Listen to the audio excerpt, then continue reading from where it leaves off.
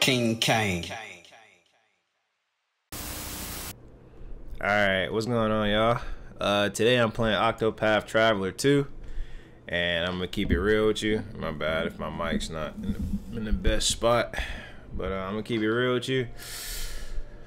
I'm probably gonna start making Octopath Traveler content. You know, I never really wanted to do one particular game over another, just because I like, you know, all games like that. But man, this game is so good. I was just talking to somebody about it, but that's a story for another day. I will make content about this, most likely. I'm gonna keep it open-ended. Most likely I will, but if I don't, then just know this game is fire. You should definitely check it out. But I want to talk today about dealing with difficult, difficult and tough, but difficult times. Or difficult times. Let's just combine it, because we all have them. All right, but you know, we never really talk about like some lighthearted stuff that people go through that no one really talks about or discusses because it's quote unquote not that big a deal. But you know, I was watching, can't really remember who I was talking to about some of these old pictures that I was seeing come up on my timeline. You know how IG would be like, oh, this happened a few years ago, blah blah blah. So I was watching these compilations, and I saw my niece, like, who's 13 now. I'm like, man, like, bro, how? I remember going to prom, and she was just being born. All right, so now it just occurred, it occurs to me how old you get so quickly. Right, like you notice it when your nieces and your nephews, or if you have kids, when your kids get older, you're like, dang, time is moving. Which is, time comes for all of us, so it's natural, it happens. But how many times did you grow up, or how many times did you experience something that was so difficult that you thought to yourself, like, man, I don't really see myself getting over this, getting over the hump? Probably quite a few times, and I'm gonna be real with you, a lot of people do that. Let's start with something light. I remember in high school, in high school, I thought so many problems were problems, just to grow up to realize, like, you can overcome so many things in high school, or so many things that you think is difficult, because the next problem that you're gonna face is gonna be nothing compared to that.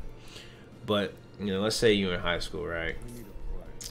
If you were like me, and if you were like me, you were confident who you are, kinda, but not really. Then you probably had trouble talking to girls. Probably. One thing I wish I didn't do, and I thought that was a hard time. I thought that was a tough time. That's crazy, right? Like, oh man, talking to girls is so complicated. And then it's like the least amount of your worries. Even as a married man, I can go ahead and tell you, like, you're not gonna figure out women anytime soon, or the best things to say all the time. Like, it's not gonna happen. So you look at a problem like that and you think, oh my God, this is so tough. Look at this person, or look at that person. They not having trouble. Whatever thoughts go through your head when you play around with something silly like that. It happens, but if you are like me and you experience something I experienced, I was told that it was weird. It was weird for me not to have girls.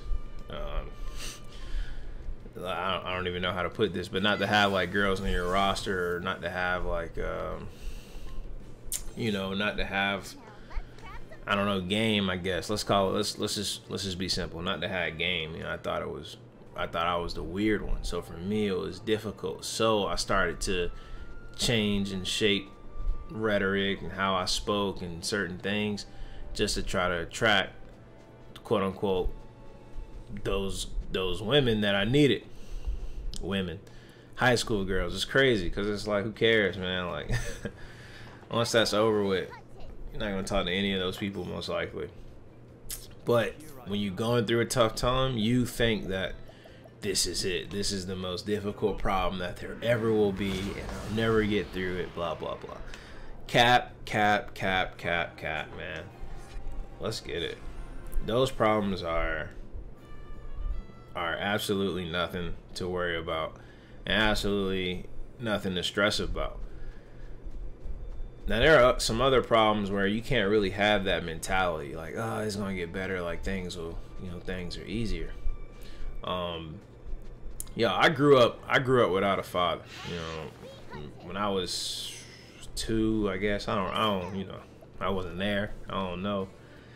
But when I was 2 or so, my parents came to the agreement that it's time for them to go their separate ways. My mom moved down to Atlanta, but my pop stayed up in Philadelphia. So I grew up probably 12, 13 years of my life always wondering, why wouldn't he want to come to Atlanta? Why wouldn't he want to come? Blah, blah, blah. And then a lot of my focus in my day, without even paying attention or knowing, all became about him. Like just wanted him to be around, wanted him to do this, wanted him to do that. When I wasn't even really paying attention to what was happening around me in my day-to-day. The reason I bring that up is because that's a lifelong, that's completely different than, trying to talk to girls, right? Like that's a lifelong situation that you're gonna have to deal with in terms of trauma until you get over the hump. When stuff like that happen, I would always wonder, how could someone, or when someone does something and I wouldn't do it, and I wouldn't agree with it, I always wonder, excuse me, I always wonder, like, how on earth, why on earth would they do this? How could they do this? And it's some advice that my mom gave me that was extremely helpful for me to keep in mind, to keep pushing and not let, not be so discouraged about my father not being in my life. When I would go to school and I would have problems with people, which happen all the time. If you haven't seen the School of Afrotech, definitely go check that out. Especially if you can relate to some of these things I'm already saying, and trust me, the School of Afrotech you'll enjoy. It goes a little bit deeper about what I went through growing up. But I would come home and I'd be like, yo, mom, this person did that, or that person did this, and I would tell her those things or bring up what other people did whenever I was about to get in trouble. I don't know if anyone else ever did that. Like, you at school and you doing something, and you getting wrote up, or you getting isolation, or whatever the punishment is at your school, and your mom's super mad, like, why would you do this, blah blah blah. I'm like, yo, mom, like, they was doing it. That's something that always got me in trouble in my house. Like, they was doing it. And my mom would go, yo, if they, let's I could probably think of a better example, but let's stay with the cliche. If they jumped off a building, would you do it?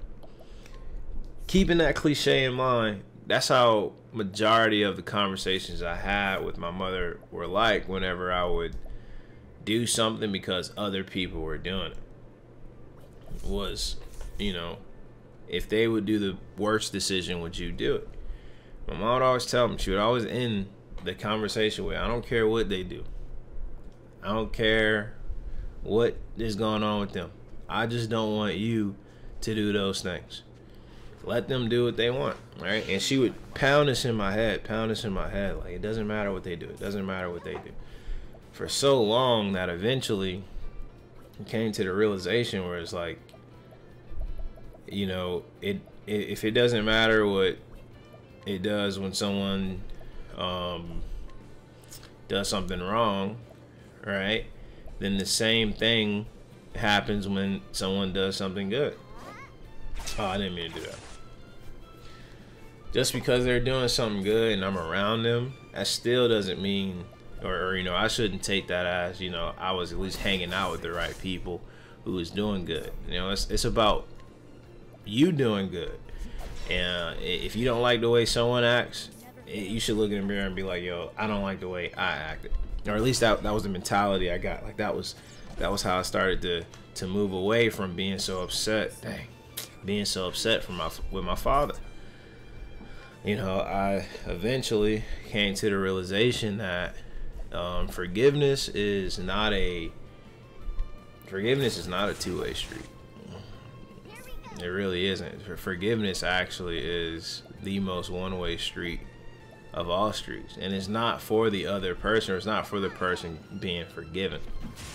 It's for the person doing the forgiving. Check this out. Look, who would it hurt?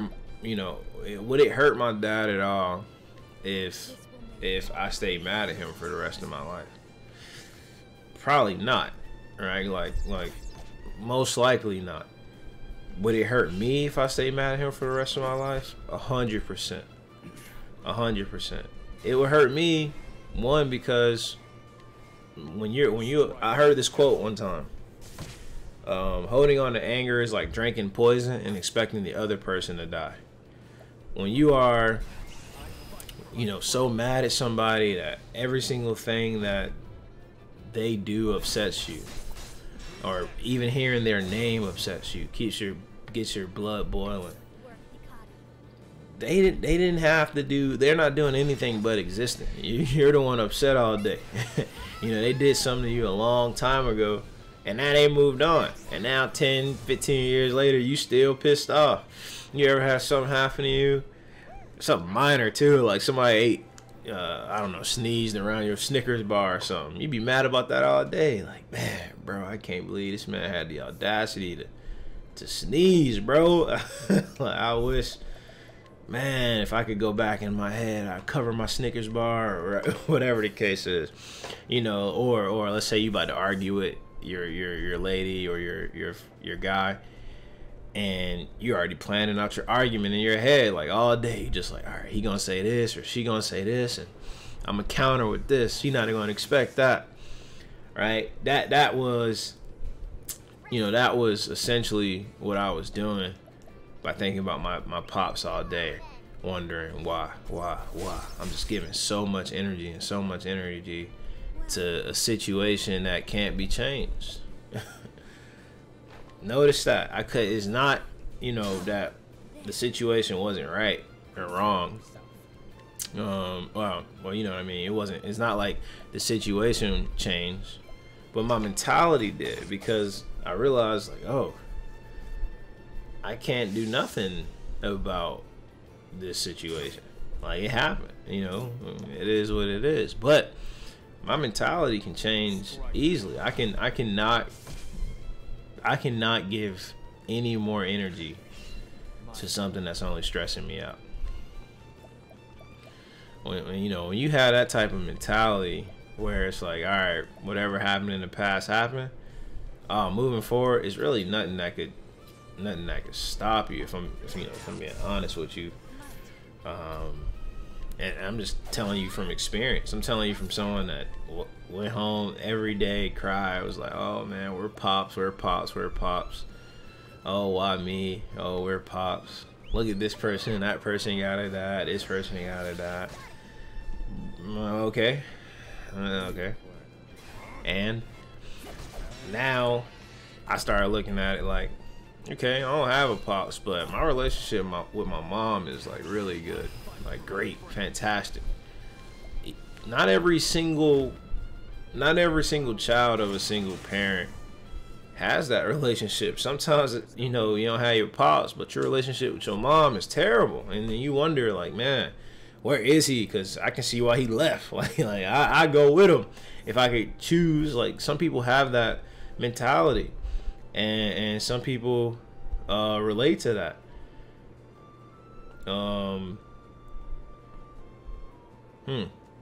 Interesting. Some people relate to that. Some people have that type of relationship with their parents that they're not happy about it, right? Like, they wish they could change their situation and not know their parents. When I think of it like that, you know, and keep that in mind, then it's a lot different for me, right? Like, I'm actually blessed to be in a house, even though I don't have both parents. I have a parent that I don't have to wonder or think to myself like, man, why not? Why didn't my dad take me? Because I want to go too.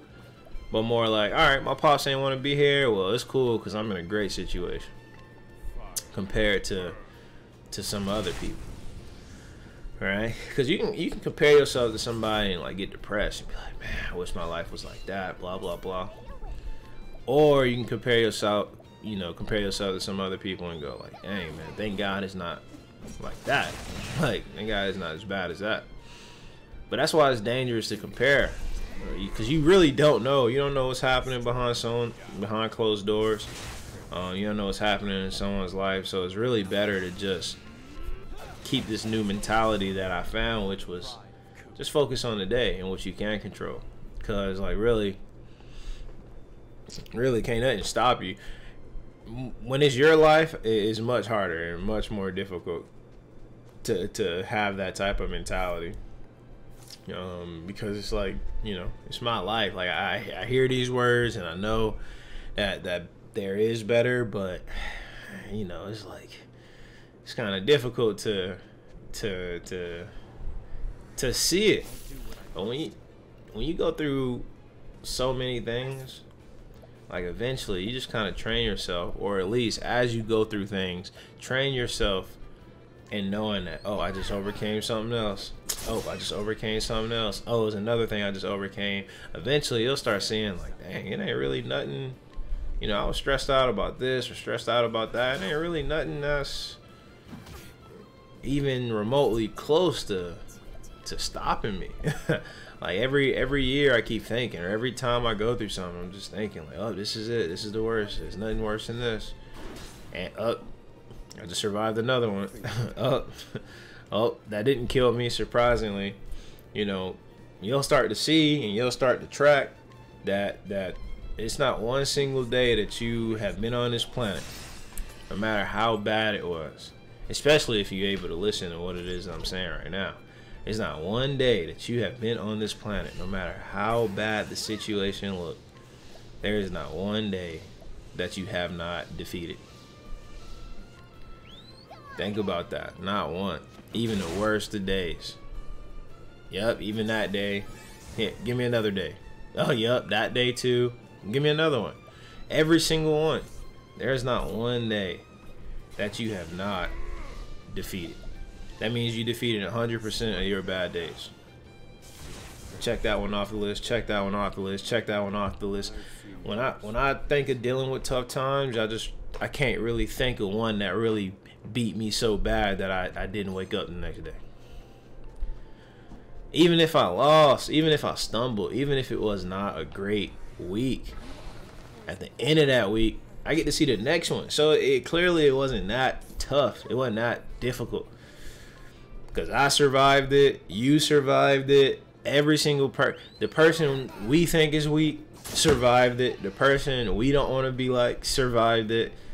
If they can do it, you can definitely do it. I ain't trying to take nothing away from them or knock them or nothing like that, but come on now, if they can do it, like, let's be real.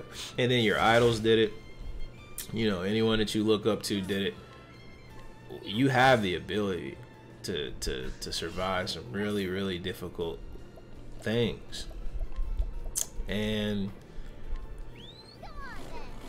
you have like it's not just, I'm not just turning on the camera just to puff up anyone that listen. I'm just keeping it a buck and I'm just keeping it real. And if I'm keeping it real, the person who's listening to this has survived every single tough day that they've ever experienced in their life, in their entire life, not just recently, like ever.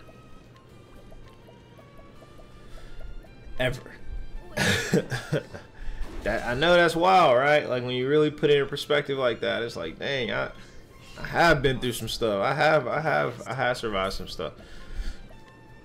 And you're just gonna continue to keep doing that, and you're gonna continue to keep doing that, and you're gonna continue to keep doing that.